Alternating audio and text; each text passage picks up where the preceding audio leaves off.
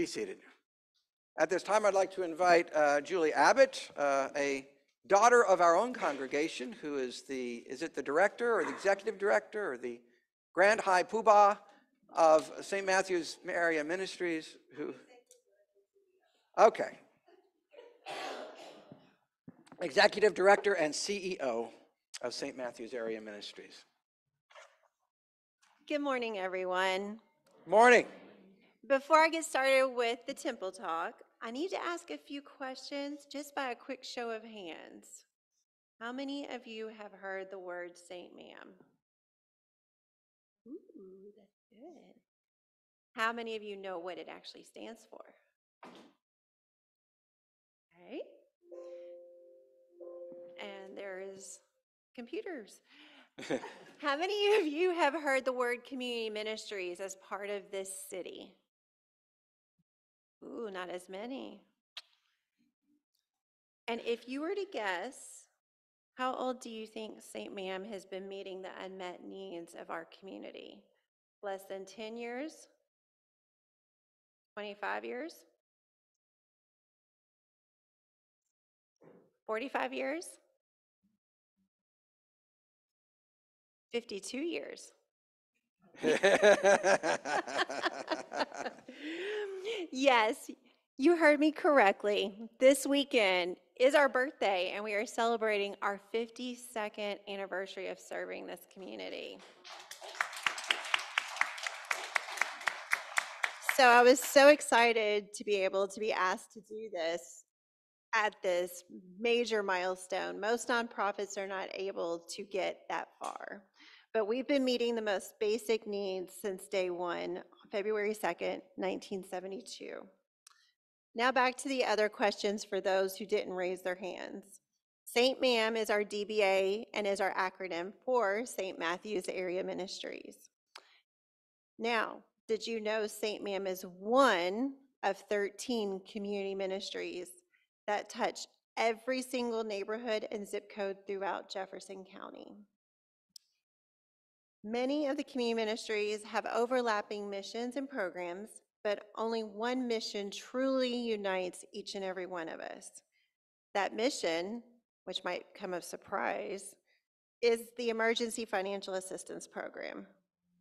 What does that mean exactly? Well, let me share a quick story. For years, I had watched a variety of people come and go from my office. However, one day before Christmas, I looked out and I saw a woman crying in her SUV just below me. In those moments, I was watching, my phone rang.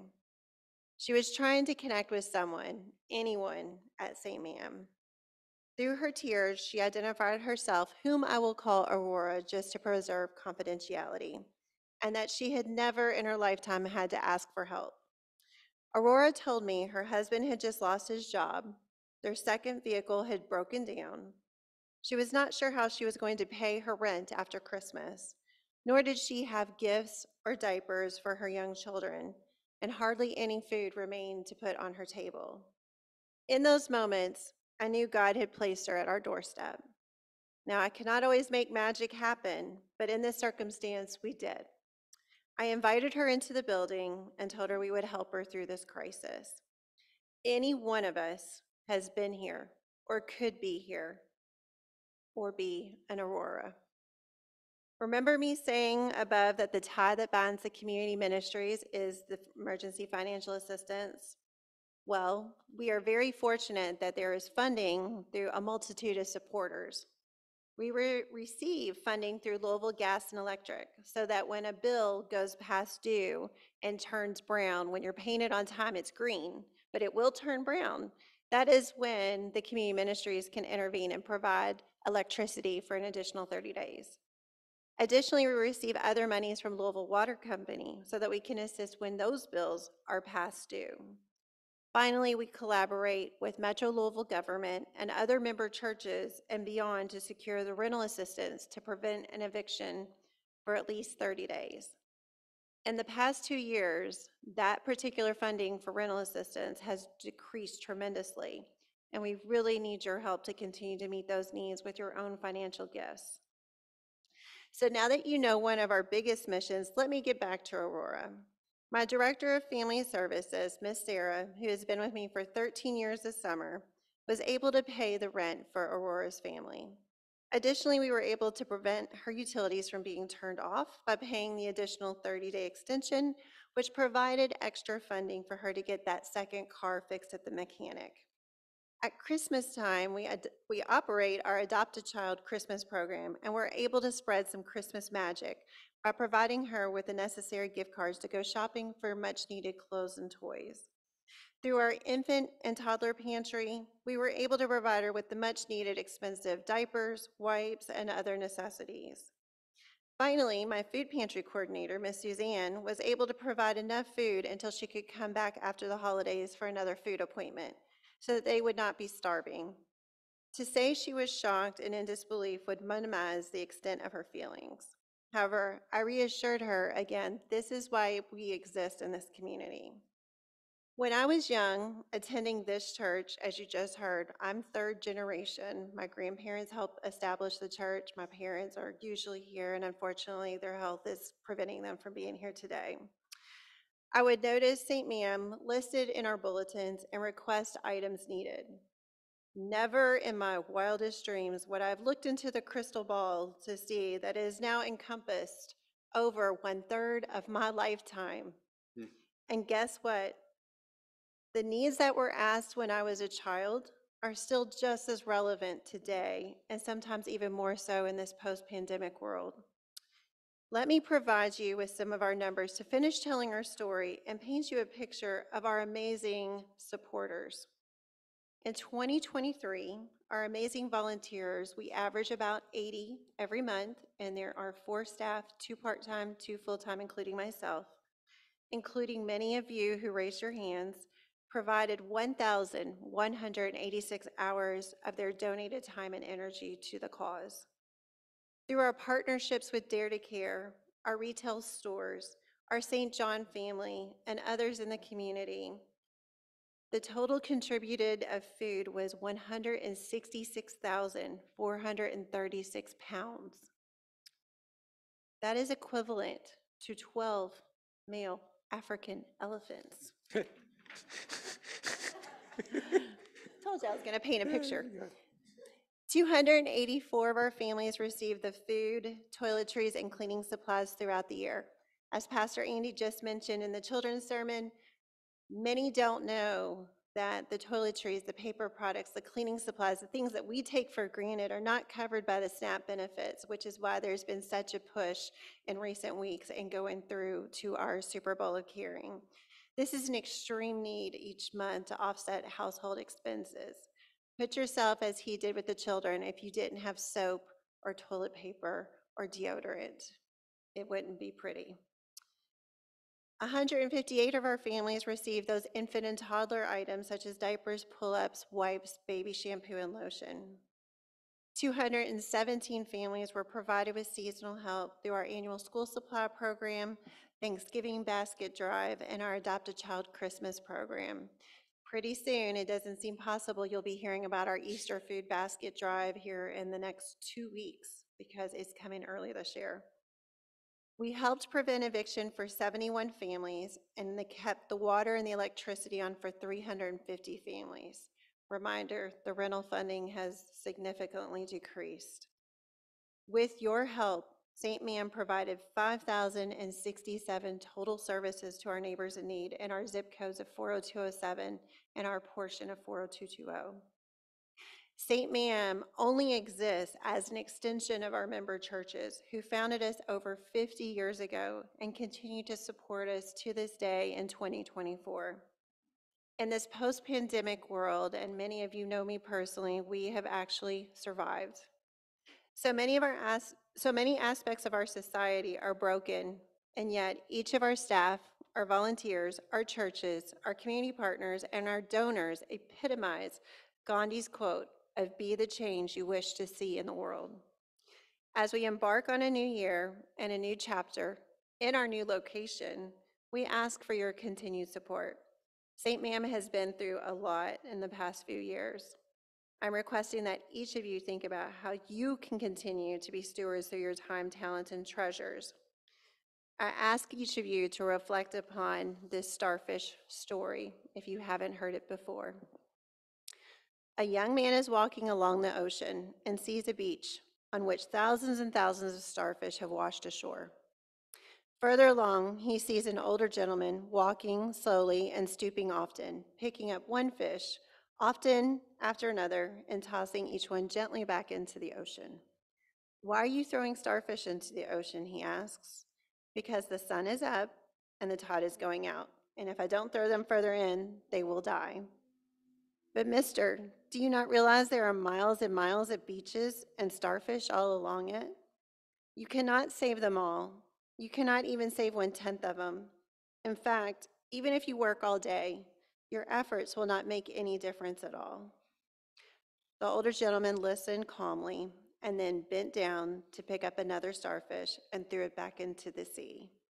But it made a difference to that one. Without St. Ma'am, our community would not have their most basic needs met if it fell back upon these churches. The board, the staff, and I welcome each of you to take a tour and come see what we're doing firsthand. Let us continue to epitomize our slogan of pulling together for the next 50 years. Thank you so much.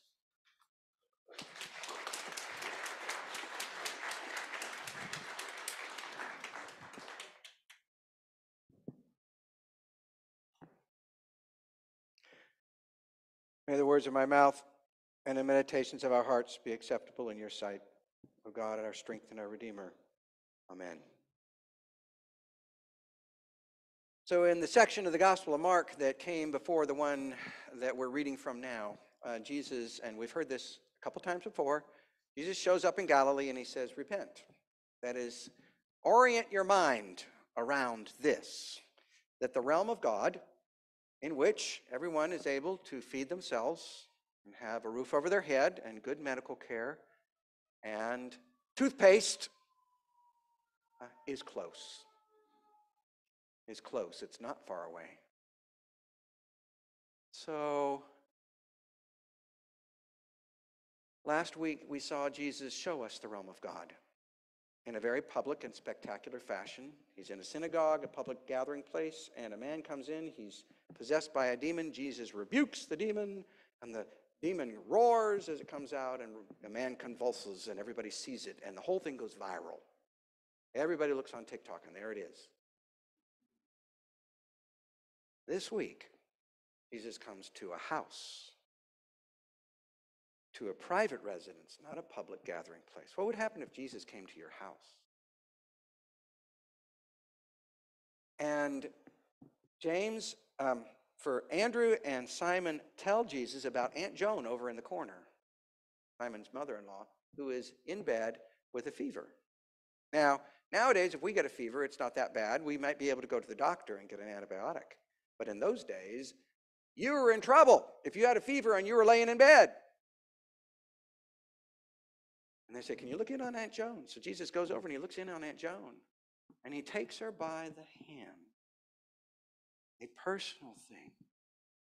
This is not spectacular. He doesn't rebuke the sickness. He doesn't make loud noises. Nothing roars or convulses. He takes her by the hand. Now, our hands are very important. They are very personal. We have many kinds of hands. We have young hands and old hands, wrinkled hands and smooth hands, hands with thick, stubby fingers that are very strong, and hands that are thin and deft. We have hands with calluses on them from work and hands that are smooth. All kinds of hands, beautiful hands. And when we care about somebody, we hold hands with them. And when we pray, we might clasp hands together. Hands are deeply personal. And Jesus takes her by the hand. Jesus also takes you by the hand. Takes us by the hand. And lifts us up. Same word here is the same word as is used when Jesus is raised from the dead. He lifts us up. When we get up out of bed, that's Jesus lifting us up. We are resurrected every moment of every day in our baptism.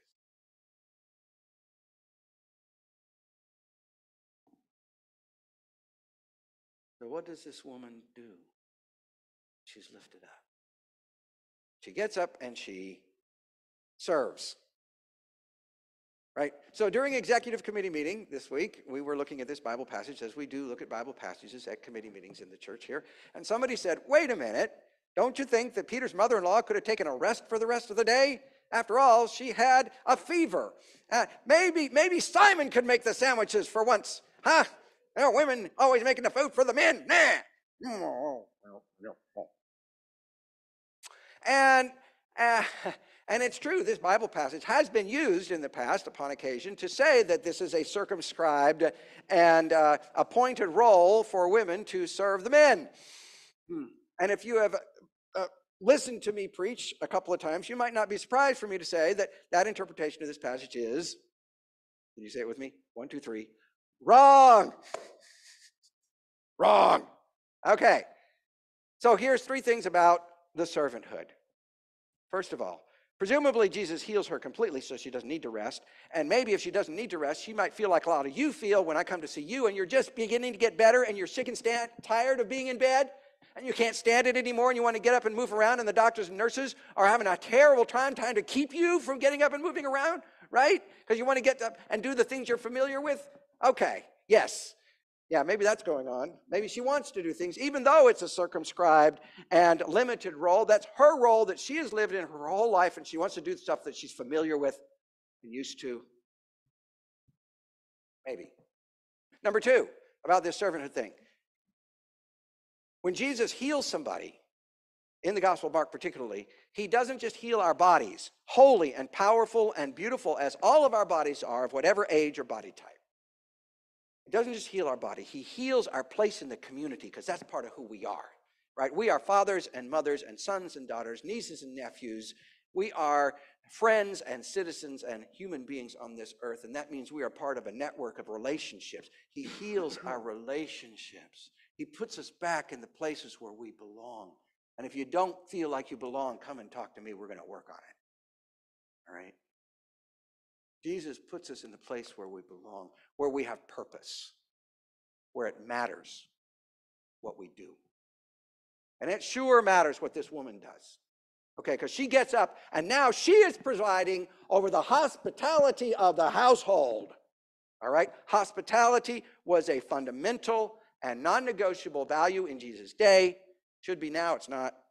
And she is in charge of it. Okay, so let's make this clear. The holy man, Jesus, who has just thrown out a demon in public and it's gone viral, he has come to your home. What would happen if Taylor Swift came to have dinner at your home? That's the level of stress here. That's the level of crisis. Taylor Swift has just walked into your home and you're going to have dinner with her, okay? That's where we're talking about here. And if the hospitality of the household, make no mistake, people are watching, then as now, it was a village, it's still a village, all right? People are watching. If the hospitality of the household is grudging and inadequate, then that will damage the honor of the family in the village. The honor of the family. So it will become more difficult to take out loans. It will be more difficult to engage in financial partnerships or to negotiate marriage contracts for your children.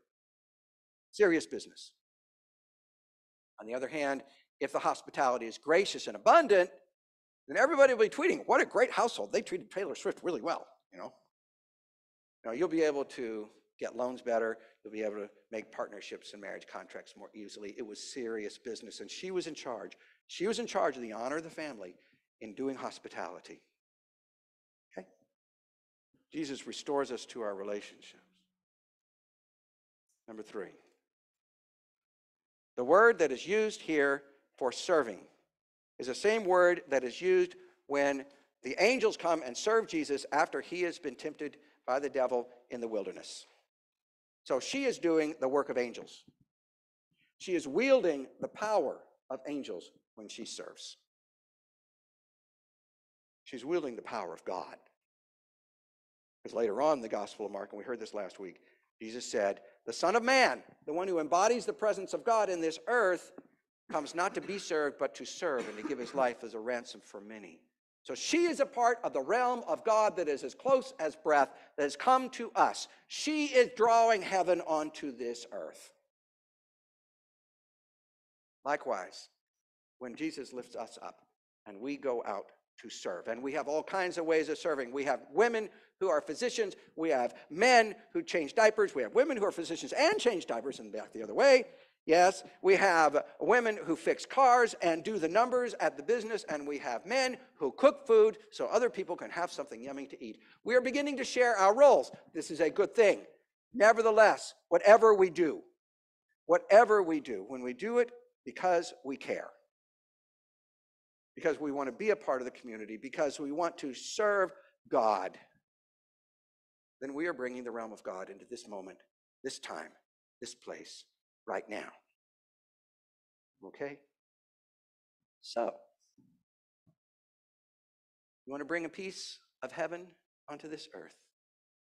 Maybe it would be good to begin with a bar of soap. Thanks be to God.